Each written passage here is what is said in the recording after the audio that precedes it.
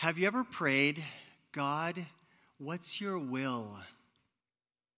What's your will for me? What's your will in this situation I'm going through? Maybe you were trying to decide whether to go to college or to take the job opportunity that's right in front of you. Maybe you're trying to decide if the one you're dating is the one. Maybe you're trying to decide whether to sell that house or buy that car or take this trip or apply for a job somewhere else. There's so many decisions in life.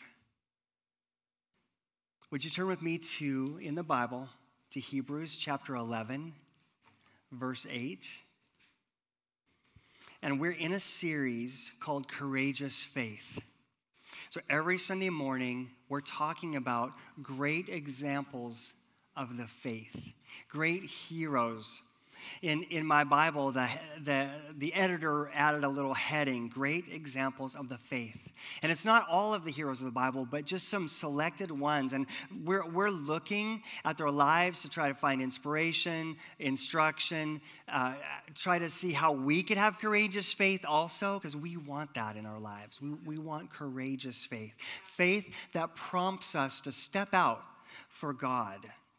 So today, we're going to learn from Abraham's example, and we're going to find some practical principles and help from his life for those times when you are in the valley of decision. So we can take a look at what Abraham did and what he is applauded for, and we can use some of those things in our life. I love Daniel Lockwood's book, Unlikely Heroes, and I'm grateful to him for some of the things I'm going to share with you today. So Hebrews 11, verse 8. It was by faith. Somebody say by faith. By faith. Somebody say by faith. By faith. It was by faith that Abraham obeyed. And that's part of faith. Obeyed when God called him to leave home and go to another land that God would give him as an inheritance, as his inheritance. He went without knowing where he was going. Wow. Now, if you had been his father, what would you have said? You're crazy.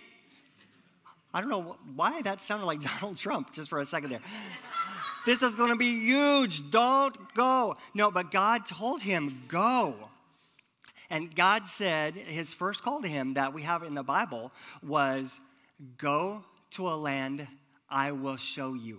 He didn't even tell him where the land was. He just packed up and started going. Now, I think that is pretty courageous faith. Wow. He was 75 years old, living in the part of the world that today we call Iraq. It wasn't called that then. And God said, leave everything that's familiar to you.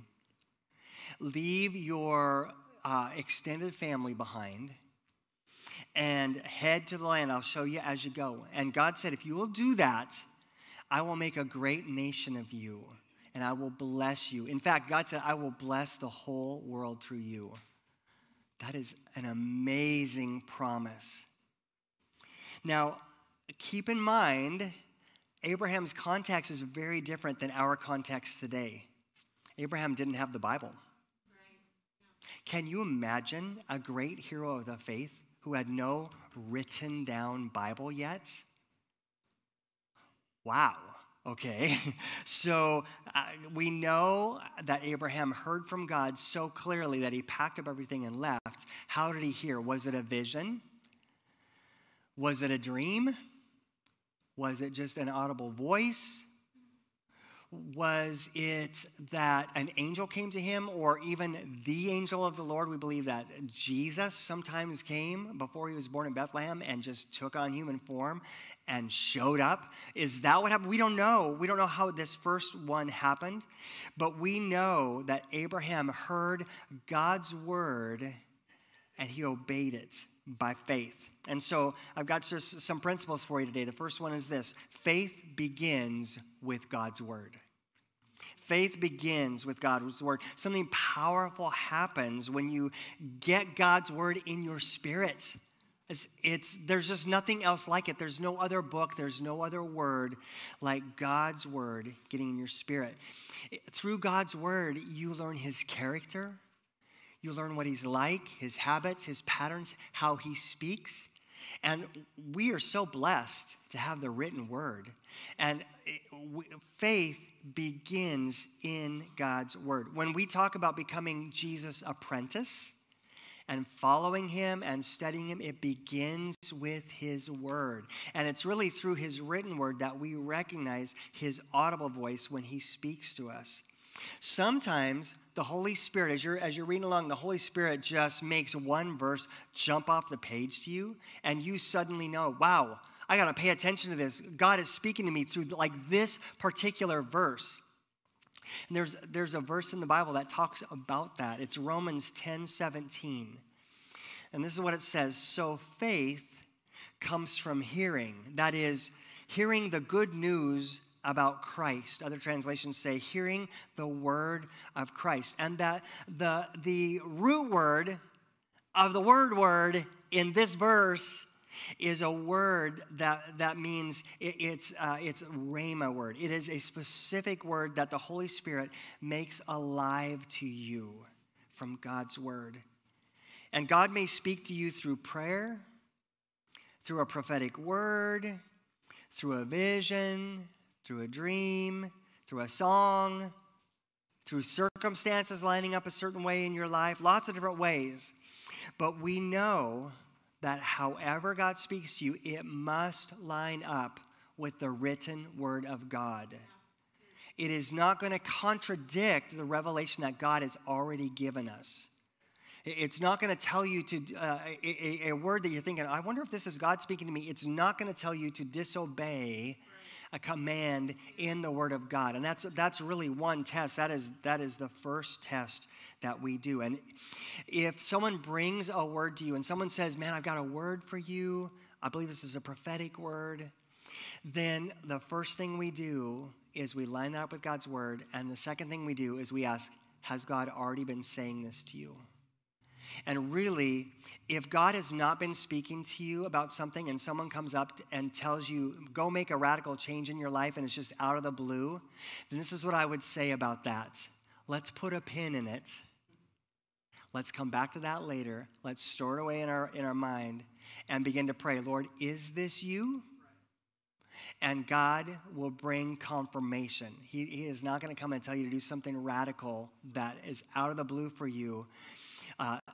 Unless he's already been stirring you. Maybe he's been stirring in you and you just had this sense, I just feel like something new's coming.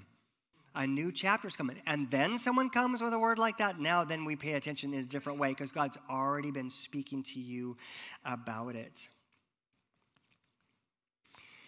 Do you ever wish that you could have a clear, tangible, direct call like Abraham got? I do. That would be so awesome. Just like to see God for yourself, to hear his voice audibly in such a way that there's just no doubt. I know that's God. But listen, remember that you and I, we have a lot of stuff Abraham did not have. We have the Bible. We have Jesus. God himself, who took on the form of man and came to earth and showed us what it was like to walk with God. We have the sacrifice has been paid for your sin and my sin. Jesus gave his life up on the cross. He laid it down for you and for me. Abraham did not have that yet. Jesus said, Abraham saw me coming. And I don't know how all that works, but we can look back and see that Jesus came. We have the Holy Spirit. The Holy Spirit was poured out on the day of Pentecost to the whole church. And now we come as the church and we say, baptize us afresh with the Holy Spirit. And he does. The Holy Spirit lives in you and me if you put your faith in Jesus. Wow, we have all that Abraham never had. He had to depend on just special, unique times when God would show up in his life. But God is in your life. God is in my life all the time. And faith begins with God's word. Amen? Yeah. Amen. Hebrews 11:9. So going on the next verse. And even when he reached the land God promised him, Abraham lived there by faith, for he was like a foreigner living in tents. And so did Isaac and Jacob, that's his son and grandson, who inherited the same promise. God gave the same promise to Abraham, Isaac, and Jacob. So when Abraham left his home, God said, just go. I will tell you once you get started. I'll tell you where we're going. Just go. He goes. God leads him to what was then called Canaan. Today we know it as Israel. When Abraham got to Canaan, first thing he did was set up his tents and build an altar of worship to God. It's very significant that the first things he did, he just got his family settled and said, I got to build an altar to God. And he would sacrifice an animal. That's the way that they worshiped in his day. And he would sacrifice an animal to God. And when he did, God visited him again. And he gave him and his descendants the land that he was standing on. So all Abraham knew was, I'm heading somewhere.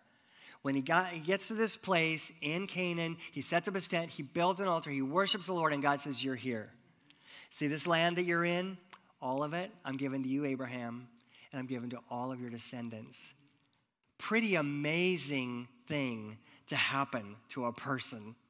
And especially when you realize that at this time, Abraham didn't even have one child yet. So God's saying, I'm going to make you a great nation. It's going to be too many to even count. More descendants than the sands on the seashore. I'm giving it all to you, Abraham, and I'm giving you this land. I'm making a great nation out of you. I'm going to bless the whole world to you. And he doesn't even have his first child yet. Wow. It's pretty amazing. So it's interesting that in the book of Acts, chapter 7, Stephen, the one for whom my son was named, Stephen, one of the early believers, was giving a defense of Jesus and of Christianity. And he started kind of going through the whole history of Israel. And when he talked about Abraham, Stephen tells us Abraham never built a house. It's in Acts chapter 7. He never built a city. He'd stay a while. Abraham would stay a while, and then he'd pick up those stakes. That's where that expression comes from. He'd pick up the tent stakes, fold up the tents, and move on to the next place. And he just kept moving south. And every time, he'd set up his tents and build an altar. And he would worship God. That was his practice every time. He would worship God, worship God, worship God. And just by step after step, just phase after phase, he's moving through the land of Israel and seeing it all. And that's the second principle. Faith is progressive, one step at a time. Faith is progressive, one step at a time. Abraham just kept following God. God did not give him the whole plan at all. I mean, he starts by just saying, just go, that's it. And Abraham went. And as he would go along, God would just reveal a little bit more. And many times, Abraham waited for years, like 25, 26 years at times for God's promise to come to pass. And I just cannot even imagine knowing something's coming and then waiting that long. Don't you sometimes wish that you knew all the next steps of a plan? Wouldn't that it seems like it would just help so much. Like just to know everything that's going to happen for the rest of your life right now in one just sort of like video download into your mind. I know everything that's coming. Wouldn't it be just so much easier? But just think, if God told you everything that's coming in your life. We know we live in a broken world, and so some bad things are coming. It happens. Recessions come, jobs get lost, people move. Things happen. Bad things happen. Diseases come in our life. Can you imagine if you knew everything bad thing that was also going to happen for the rest of your life? The dread and the fear and the striving and the anxiety that would bring. So I believe God in his mercy does not tell us everything that's coming. Even some of the good things that are coming would overwhelm us. And we might be tempted, like Abraham was, to make them happen on our own. So God in his mercy does not give you the whole entire plan to the end. And I think that's good. He just reveals one step at a time. In the Bible, in Proverbs chapter 3, verses 5 to 6, it says, trust in the Lord with a little corner of your heart. Is that what it says? Trust in the Lord say it with me, with all your heart. Do not depend on your own understanding. Seek his will in all you do, and he will show you which path to take immediately the second you pray. Oh, wait. Is that what it says? No. It just says keep seeking, and when you need to know, he'll show you what's next. So your posture, my posture, is to lean on the Lord, trust in the Lord, seek the Lord. And that's just our daily practice forever as believers in Jesus. And God will show you what's next when it's time to take that step. Just go with the last instruction you got. Just obey the biblical principles that you know. And thank God that he's got you. Could you just say up to God, maybe even just head up there, just say, God, thank you, you got me. Go for it. God, thank you, you got me. Oh, yes. And so we just keep trusting, keep following God. Have your tent ready and regularly worship. Have your tent ready. Wherever God tells you to go, wherever he leads you, whatever his job, like not necessarily that he's going to move you out of the city or something, but just be in a state of readiness. Lord, I'm ready. In prayer gathering this morning, which I love our Sunday morning prayer gathering, one of the things we prayed for is for the people around us in the community. And I don't know if you've noticed, we have new invite cards that are very encouraging out in the lobby. You can take some and invite some people. But when we were instructed and led this morning to pray that the people around us in the community would experience hope, I took out my wallet where I have some invite cards, and I took them out and I just held them up and I just prayed. And I said, God, you see these invite cards I've got in my wallet right now. I am ready. Open a door, and I will go invite some people. And I just have a couple left. I've already given some out, and I got to get some more. I got to refill, replenish, because I believe that God is, my tent is ready. That's my point. My tent is ready. Whatever you got for me, God, I'm ready. I want to do it. I'm saying yes. Faith is progressive, one step at a time. Sometimes God is waiting to give you the next step until you obey the current one.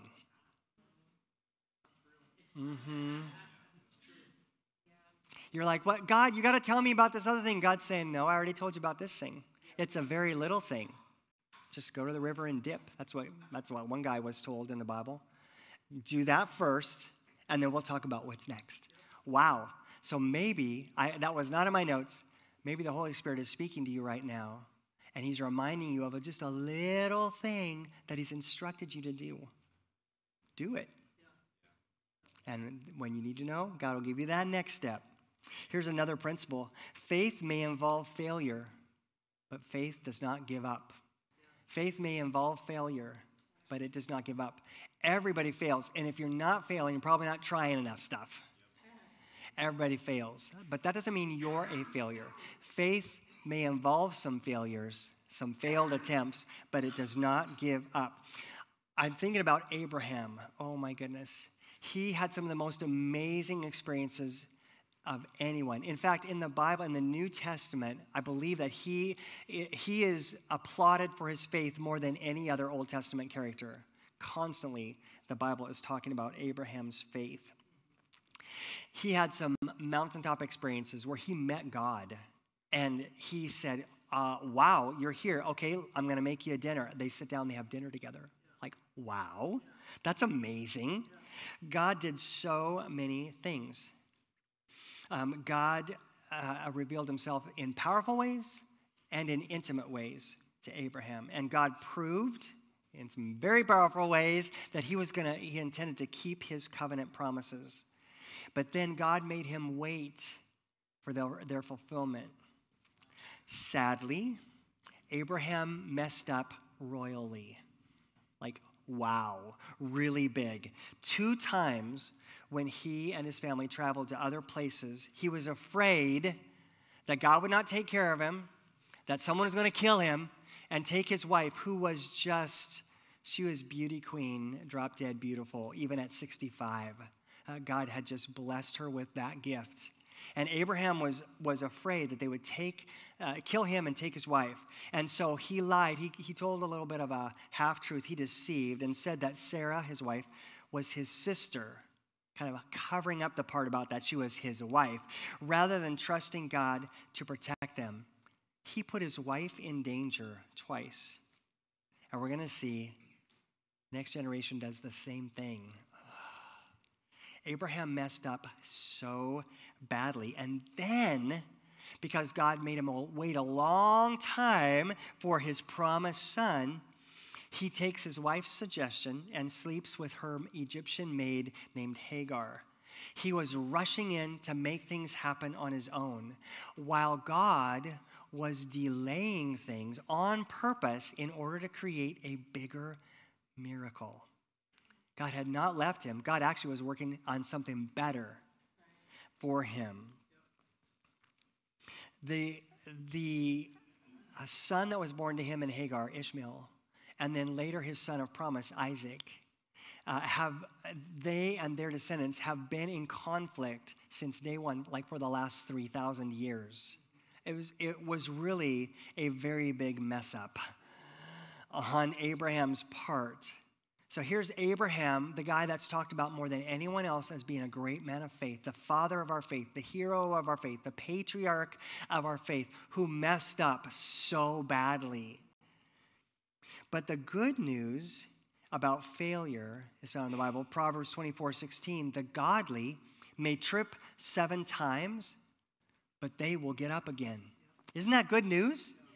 If you're trying to follow God, you might mess up, you might sin, you might stumble, you might fall royally, but you're going to get back up again. You're not going to stay there. You're not going to stay down. The godly get back up.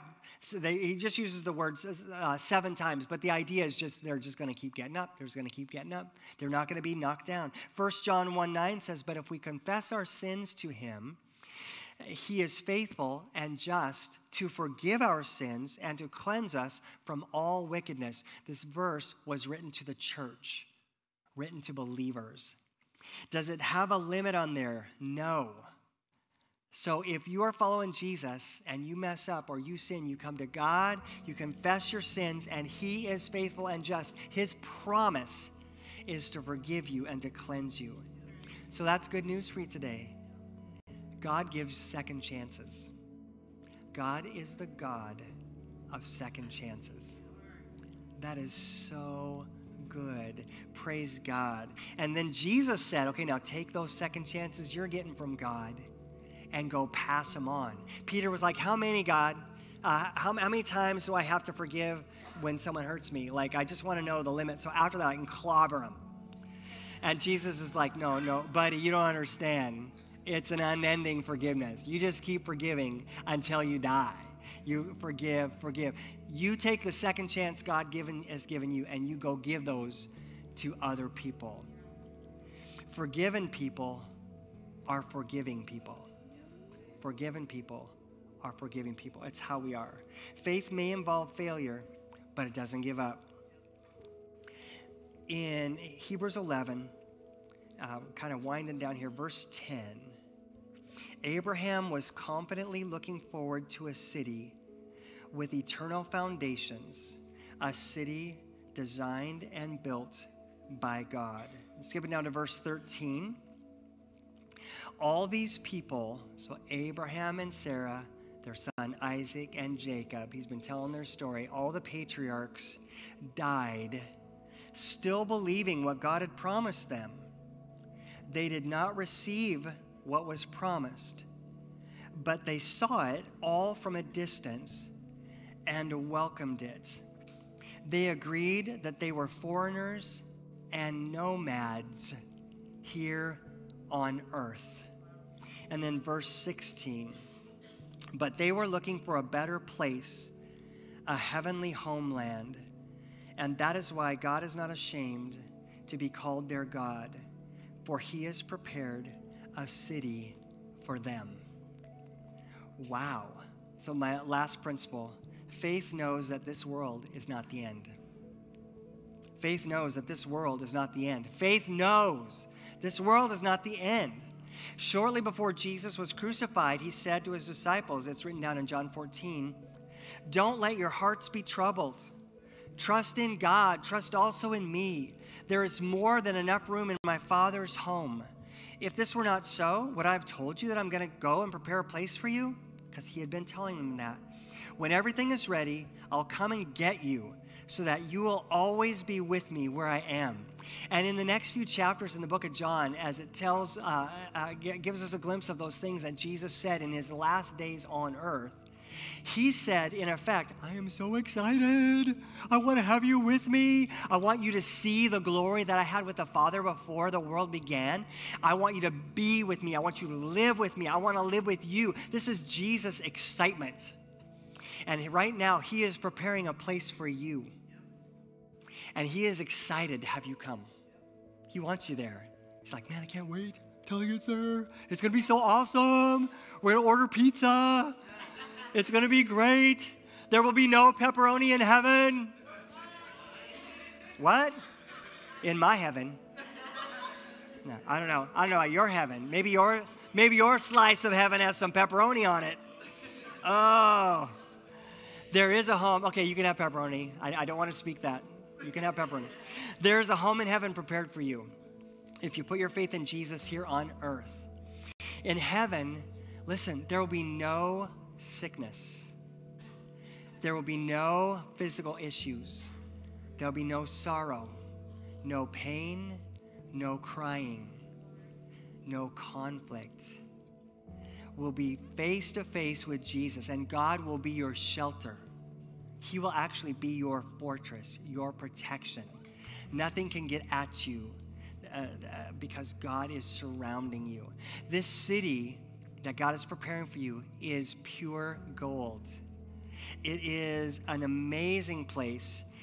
The gold is as clear as glass. I don't even know what clear glass gold looks like, but I just cannot wait to see it. The foundations of the city are made of precious gems, so like things like diamonds and rubies and sapphires are all along the foundations of this city that God's preparing for his people, for you and me. There are 12 gates to this city, I believe symbolic, and each gate is made of a single pearl. So a gate that is a pearl, 8 foot in diameter. That is amazing. I cannot wait to see that city. And there's no night there because Jesus is the light, and he is always light. And there's no scary darkness where Jesus is. That's so awesome. The river of life flows out from God's throne, and trees of life grow on either side. And I believe we're just going to keep eating and enjoying eternal life with Jesus forever. And I believe also we're going to be busy, that we're going to have some work to do, that God's going to have some missions for us. And I can't wait to see what that's like. It's going to be awesome. Most of all, that you're going to see Jesus face to face. Wow. It's by faith now. It'll be by sight then. Wow. So when you're not sure what to do, when your miracle is delayed, especially when you fall, know by faith that this world is not the end. This world is not the end. It doesn't all end here. There's more to come. Heaven lies ahead for you. So live your life today with heaven in view. Amen? Amen. Would you stand to your feet? I want to just lead us in prayer. Would you bow your heads with me? And let's pray. Let's pray about faith, and let's pray about what God has for us. Let's pray. Let's pray. Lord, I pray that you would help me and us to have courageous faith. Lord, I know that might mean that you say, just go without telling us where. Lord, help us to have the kind of courageous faith that they could write about me one day, Ghyrn went. God said go, and Ghyrn went. And may that be true of every one of us here today. Lord, I pray for courageous faith in us, Lord. Faith that stays steady, keeps following you even if there's a delay. Faith that trusts you, that obeys you, that believes in you. And I'm wondering, with your heads bowed, what you're experiencing. Do you need courageous faith? Let me see your hand. in the room and online. You can raise your hand to God. You can put your hands down. Are you in a situation right now where you're not sure which decision to make? If that's you, let me see your hand. Maybe it's a little one or a big decision. Or maybe it's a bunch of decisions. It's decision time. Okay, you can put your hands down. How about, are you patiently or impatiently waiting for the answer to your prayer? Maybe you've been praying for something for a long time. You believe it's coming, but it's not there, and you're getting impatient. Can I see your hand? Many hands up on that one, too. You can put your hands down. Have you failed in some way? Maybe you've sinned. Maybe you've missed the mark. Maybe God told you to do something. You didn't do it. But have you failed in some way? Can I see your hands? Just raise it to God. Yeah. And God loves that kind of honesty. So do I. I really appreciate it. I admire it. I have failed in about a bazillion ways. And so I just want to pray for you. Lord, you see our need. You see all these things, Lord God. Lord, I pray for everyone who's in a time of decision, everyone that is in the room, everyone watching online, even those watching at a later time. I'm praying for them too. I pray for people who are in the valley of decision right now, small decisions or big ones. And Lord, I pray that you would make it clear what is the next step. If you say go, we go. If you say stay, we stay. Lord God, I pray that you would make it clear.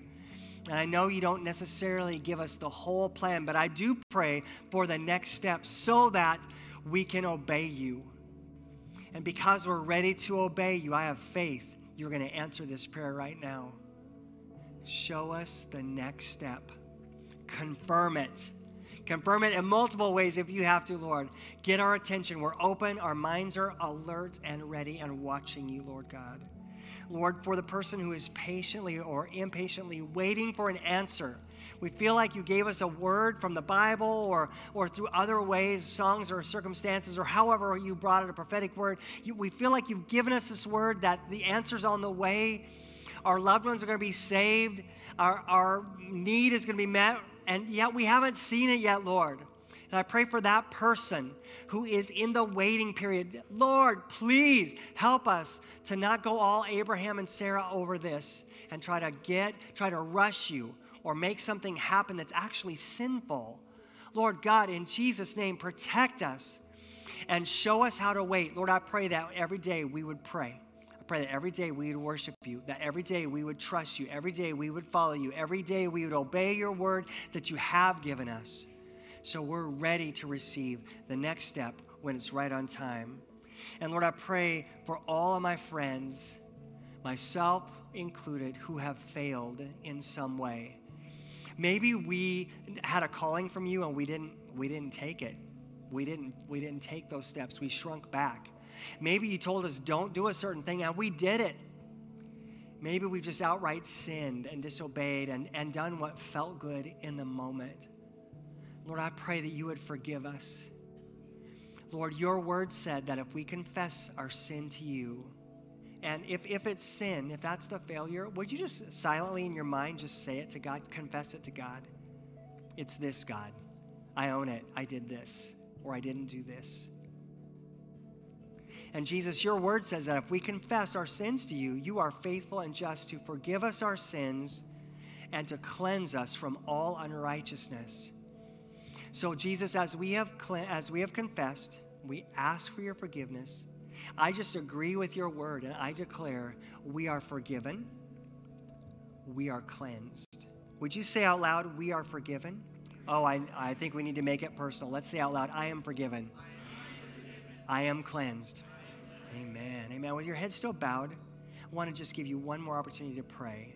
And I don't know if you have ever put your faith in Jesus, or if you did when you were a kid and you went to VBS or church or something with a neighbor, but today when you evaluate, you know you're not really following Jesus today. I want to invite you to put your faith in Jesus to save you from your sin. We are all born into sin. We all need a Savior. And so I want to invite you to put your faith in Jesus. How do you do that? Turn away from your sin, all those things that separate you from God. Turn your life over to Jesus and let him lead. That is the biblical pattern for becoming a follower of Jesus Christ. If you are ready to do that today, Christians are praying for you right now that you would make this step of faith in Jesus for salvation. And if this is your day, would you just raise your hand as a signal to me that just says to me, Pastor, I'm making the decision today. I'm putting my faith in Jesus today. And if you're online, would you raise your hand to God? I can't see you back to the camera, but God can see you. I'm going to pray for you too. I'd love to just pray for you if today is the day you're putting your faith in Jesus. Church, would you help me out? Let's just all repeat after me. But if you are putting your faith in Jesus today, you say this right to God, not to me. Say it to God. Would you repeat after me? Jesus, I invite you into my life. Please forgive me of my sin and make me new. I choose to follow you and be your apprentice starting now. In Jesus' name, amen. Amen. And if you prayed that prayer today, we just applaud that decision. We applaud you. That's so great. We talked about the Connect card earlier. Would you just take it out, give me enough contact info that I can get back to you, and check the box at the bottom that tells me about your decision today, because I really want to applaud you and encourage you in that step of faith. God bless you. Amen. Thanks, Pastor Ghyrn. I love, let's give him a hand. Let's give the Lord a hand. I love how you said that the Lord he's calling us to take these faith steps. And sometimes we even stumble sometimes. But every step we take is just leading us toward eternity, toward that eternal city. Where it's like we don't even have to hope anymore at that point, right? We don't even have to have faith. We see everything. We see the Lord. We're standing with him. I look forward to that day. Don't you? Amen. All right. Well, the ushers are going to be coming down the aisles to collect any Connect cards that you guys have filled out. Also, new friends connection after service right now. So if you're at all interested in that, you just want to learn more about the church, want to find out how to get connected, want to meet us, figure out what we're doing here, please go to Classroom 3. It's just off of the lobby. We'd love to talk to you, love to meet you. And then if we could have just a few people to set up for Together Nights, we're going to set up a couple tables in here. Please talk with Jerry. Jerry, raise your hand. There he is. We're going to set those up. All right. We love you guys. We will see you next week. God bless.